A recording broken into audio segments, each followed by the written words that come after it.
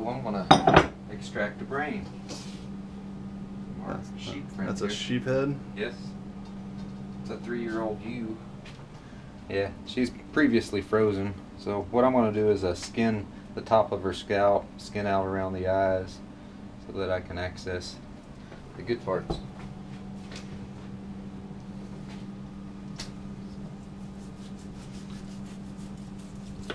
Get a fillet knife, it works pretty well.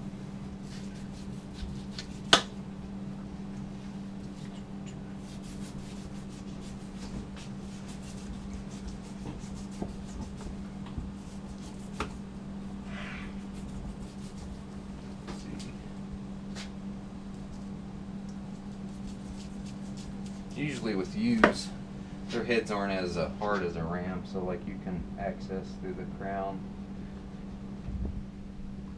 Once you get it skinned away, take a chisel. I use a pair of pliers, but you can also use a hammer. Mm-hmm.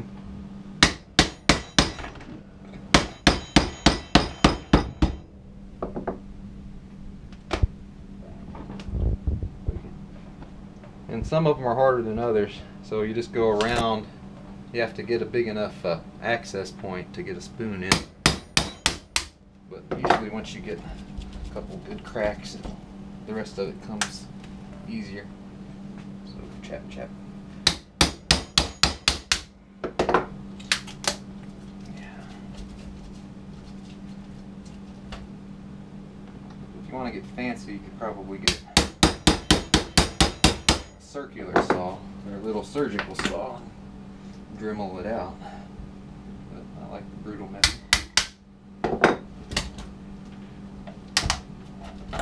Once it gets to a certain point, sometimes take the pliers and just pry it out. You can get a good grip on it. Yeah. There she is. Uh-huh. Yeah, just like that. You can pick out some of the bone fragments, but then underneath you got 2 beautiful hemispheres. And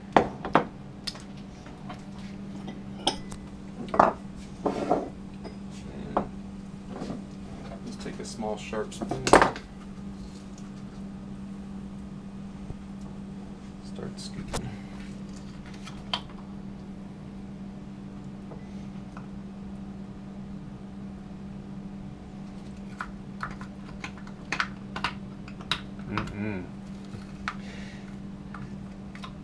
If you want to get every bit of it, you can get smaller spoons or implements and get in there and really scrape it all out. But for the most part, a spoon gets most of what you need. I think that's about it. You ever notice any like wild dreams after you eat brains or anything? Because I know myself and some other people report that. Oh yeah, like it's quite remarkable. I mean, the colors, the vividness of the dreams, and just almost like a clarity and a lucidity where you can almost feel the dream. And the most lucid dreams I have are usually shortly after eating a bunch of brains. Yeah, that's crazy, man. I've heard so many people say that, and it's happened to me a bunch of times. And the eyes too. I don't know if it's where the eyes are connected to the same tissues or that has the same profile of fatty acids, but sometimes if I just eat the 2 eyes, you know, I'll still have it won't be as intense. Oh, really? As the brains, but just the eyes themselves Wow. also have a similar effect. I've never noticed that because I always eat the brains with the eyes. So well, they go together. That's for sure. But if you just eat the eyes separate, you can still have an effect. It might not be as strong. All right, I didn't bring my fork down. Might be able to get the spoon to work. Yeah, you got to cut around the periphery. And having a good long, sharp knife that can reach back in there helps. Pop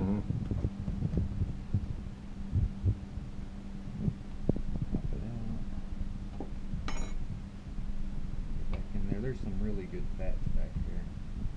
And like I said, depending on how hungry you are and how needy you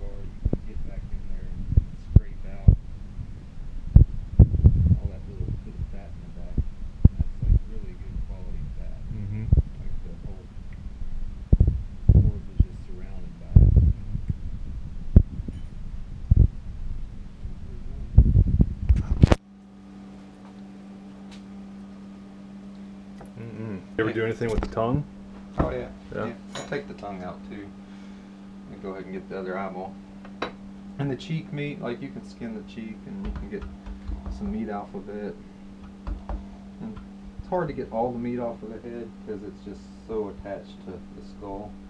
So a lot of people will, boil heads down into broth. Mm-hmm. It is one of Genghis Khan's favorite. Boiled sheep head. Mm. Sheep brain.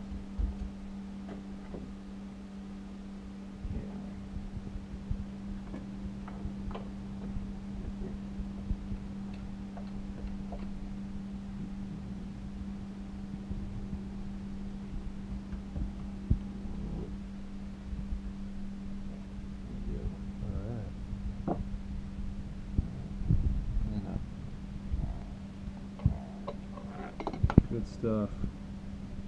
Oh, this is the best.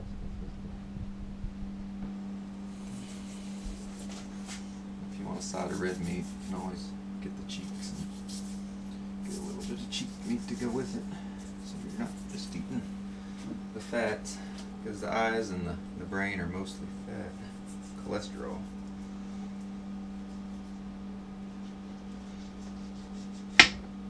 You got any theories to why the brain gives such intense dreams? You think it's, obviously something in the brain, right? Mm-hmm. The neurotransmitters themselves. Yeah. It's possible you just get a real sharp uptake in the neurotransmitters and a lot of the endorphins of the brain. Mm-hmm. The DMT that the animal released when it died. Yeah. Like I bleed all mine out. Mm-hmm. I cut their jugular, and so they die naturally, and they bleed out, and that release of DMT probably saturates the brain on top of all the other essential fatty acids, the DHA, which is the precursors for us to make our own neurotransmitters. Mm-hmm. So yeah, there's a lot of different elements in there that could go into it. It's not being studied properly. So yeah, there's never been any studies on it, which is pretty fascinating, and it's only really talked about in the raw community when you talk about the brain dreams, so it's just really cool to just kind of speculate on what's going on there. And not only the brain dreams, but the oldest archaeological finds, all the skulls were smashed. Mm-hmm. Our ancestors, our hunter-gatherer ancestors, ate the brains. Mm-hmm. They probably cherished them, preferred them, because all the bones and the skulls of the archaeological finds have been cracked open, and they've had the brains scooped out, and the tongue, the eyes, all this stuff. Mm-hmm. It's stuff that our ancestors had to have eaten.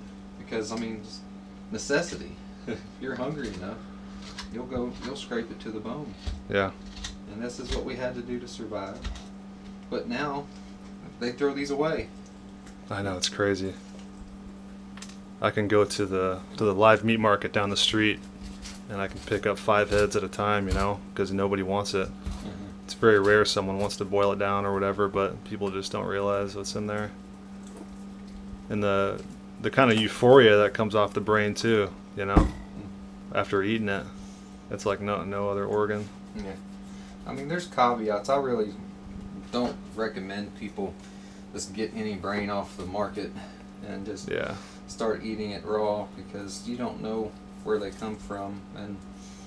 But if it's from a healthy source, if it's clean, if it's not full of chemicals, drugs, and GMOs, and the source, you've seen the farm, or even you've seen the animal live itself, and just from experience that it's a healthy animal. Mm-hmm. I would recommend, if that's a possibility, at least know where it comes from. Yeah. All right, so that's good for now.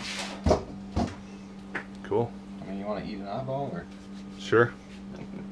Let's do it. So I usually Can you set it up? Usually it's kind of pointing right at you there. Yeah. I usually like to cut the eyeball on the front. Oh, a little bit, just to get the fluid out, Eat the gel, yeah. Yeah. The ocular fluid. Yeah. A little easier to swallow. Here.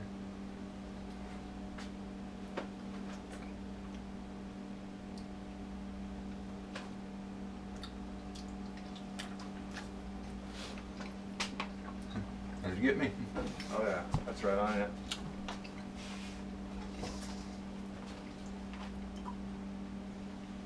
Some structured water in here too, right? Mm-hmm. It's the saline, you can taste it. Mm. Almost like an ocean water. Mm-hmm. Very, very clean. And the fats around the eye, they taste really like pure cream.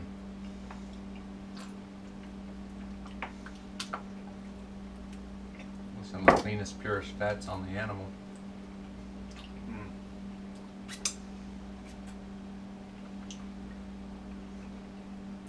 And then the tissue of the eye itself is tough. So what you do is you chew it down, and then you can let the fats melt. And then if you keep chewing on it, it turns into this gum. Mm-hmm. It's almost like a connective tissue gum. And there's been times where I've just chewed on the eyeball for a couple hours and just extract every bit out of it. Mm-hmm. It was chewy. Yeah, I need to save some of that fat. When I cut an eyeball out, I usually don't save that fat on there. Mm-hmm. It's a good idea. Yeah, get in there and scrape it out. I mean, there's different tools and scrapers and stuff you can get to get in there really good. A good sharp tip knife and some time you can scrape out the very back of the ocular socket. Oh yeah. And then It's good, man. what else? Tongue? We'll try tongue and brains. Yeah. Piece of tongue.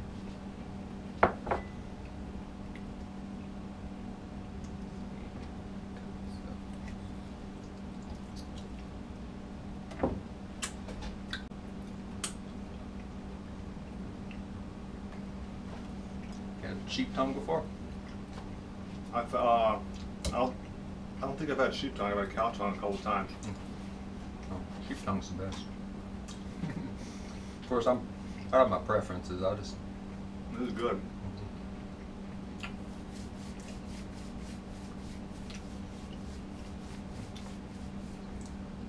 let's get into the brain of the matter. Mm-hmm.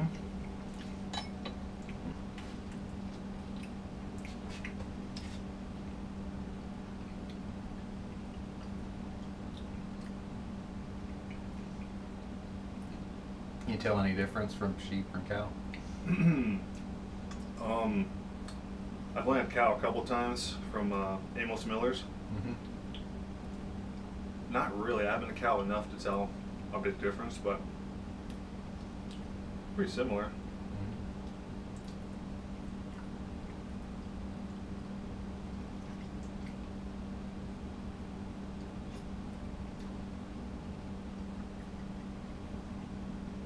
Mm-hmm.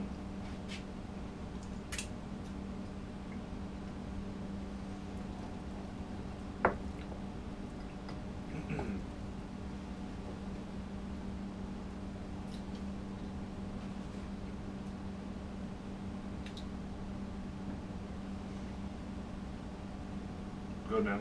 Oh yeah. Love it. While we're out here, I got my jar of organs. I could break that out. Mm-hmm. I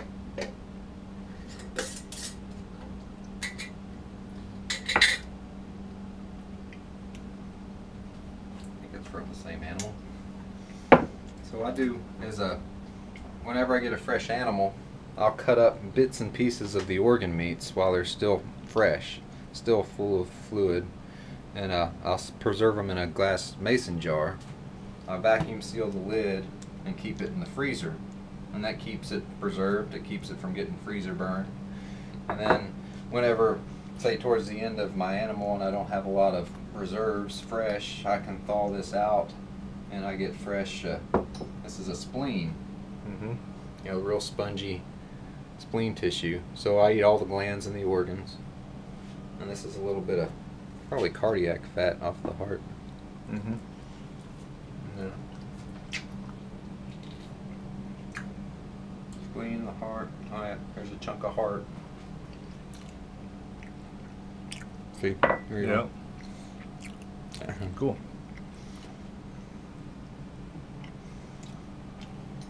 There's just something about the organ meats. I think it has concentrations of vitamins and fats. You know, each one has its own particular needs. And and that when you eat all the organ meats, you're pretty sure to get all the vitamins and nutrients that you need to operate your own organs. Oh, here's a part of a kidney. Yeah. You ever have sheep kidney? No. I've had cow kidney. I like it, man. I think I like kidney almost, maybe a little better than liver. I like it. Just got a little kind of a stronger flavor to it. It depends on the animal. You probably haven't had sheep liver, right? Or Lamb. I've had fresh lamb liver, but not sheep. You want to try back? Mm-hmm. Yeah. It's different. Like I said, I like it. It's really, especially if it comes from a good animal. It's really sweet and mild and fresh.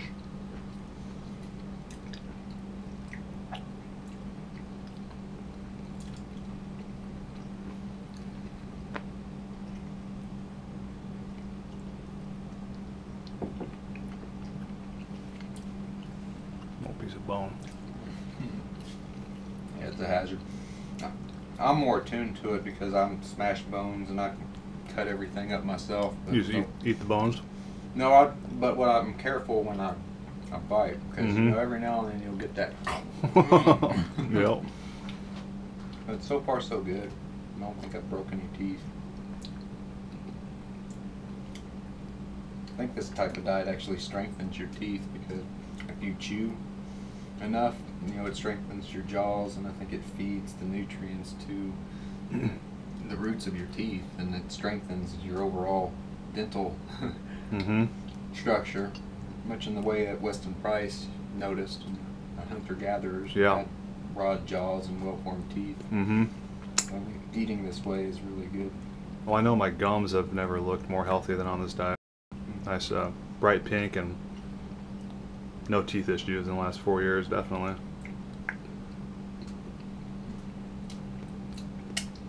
Oh, so you had the liver. Did you try the kidney? Nope. There. Okay, try sheep kidney. I think if you like kidney, you'll like sheep kidney.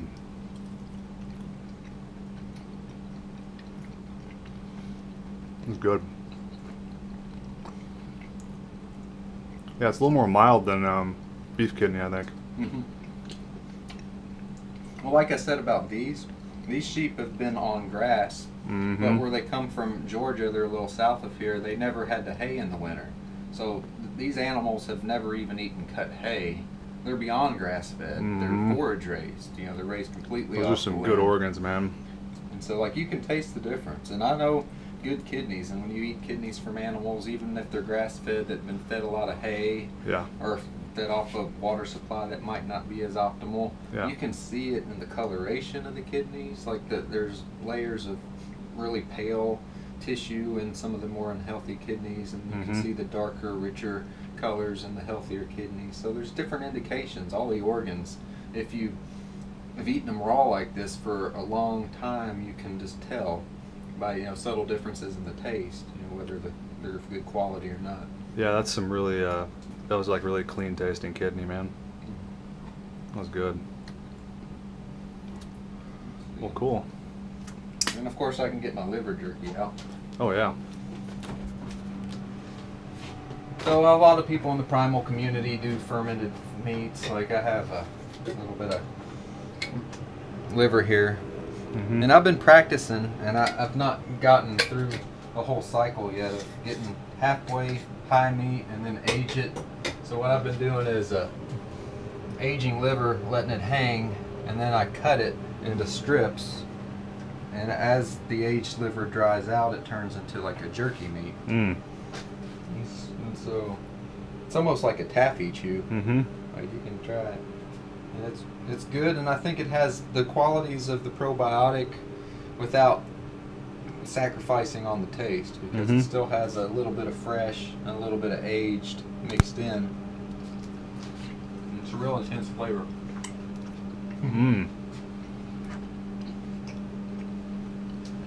You can taste the sweetness in there for sure too. Well, just like when you dehydrate anything, it concentrates the flavor.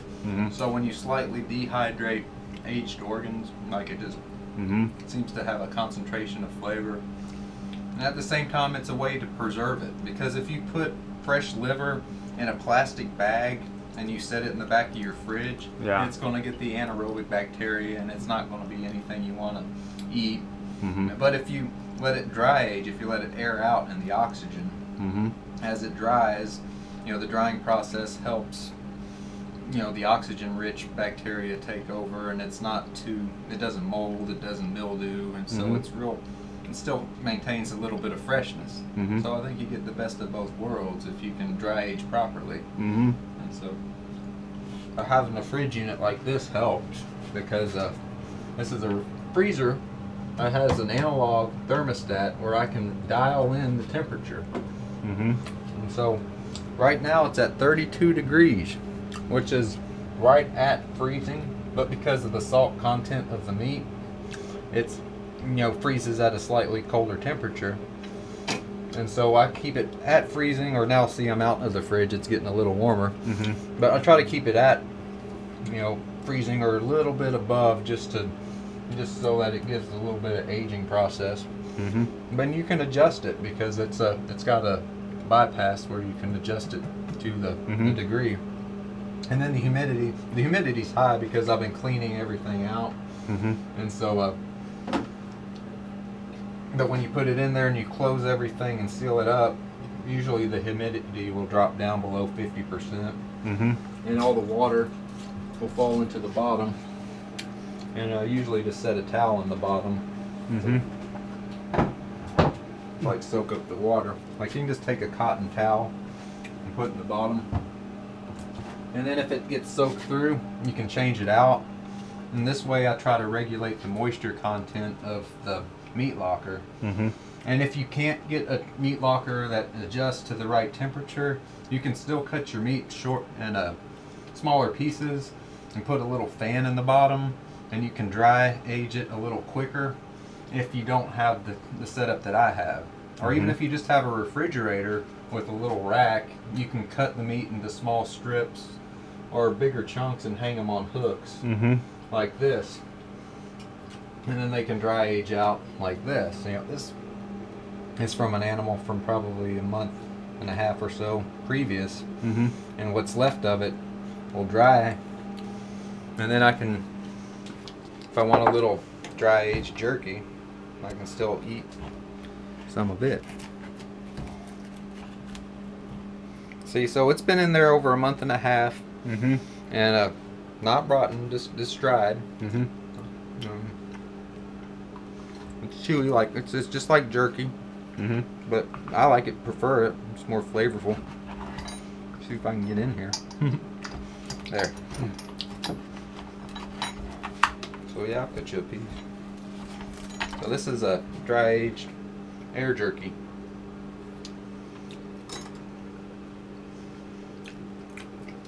It's never heated. Always raw.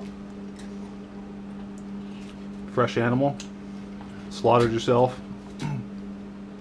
It's good stuff, man. Oh yeah, once I've started doing it this way, I can't do it any other way. I bet. I've been doing this for 12 years. And you can't buy this stuff. And you can't be sure of it any other way. Unless you've seen that animal alive in the field and you met the farmer and you picked it up yourself and you cut into it yourself. You looked over every single gland, every single organ. You see the tissues. You can notice subtle differences if there's something not right. And then the taste, you taste everything all along the way. That had to have been how our ancestors were able to ascertain what was good and what wasn't. And so I'm just trying to bring that back into the common knowledge, which everybody knew back in the day, where survival depended upon your ability to taste and your ability to discern good from bad. And I'm just trying to bring it back to where you have personal responsibility over your choices, and you can go out and source the best quality you can find, and we should be able to do that.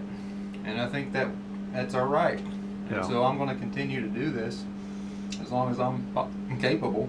And it takes a little time and it takes a little work, and it's not always easy depending on where you live, but I know most parts of the world, if you go out a little ways you can find a small family farm, and you can find somebody who raises, you know, good quality animals, and you know, patronize them. Yep. Give them your business, and if you can't raise them yourself, then find somebody who can and support them, and then you can build it up. 100%, man. Oh, I want to do something. I don't have a. That's what I wanted to do. This is the. I might have to get a couple of tools. Okay. See what I have to do with my stall. I'll be right back. All right, cool.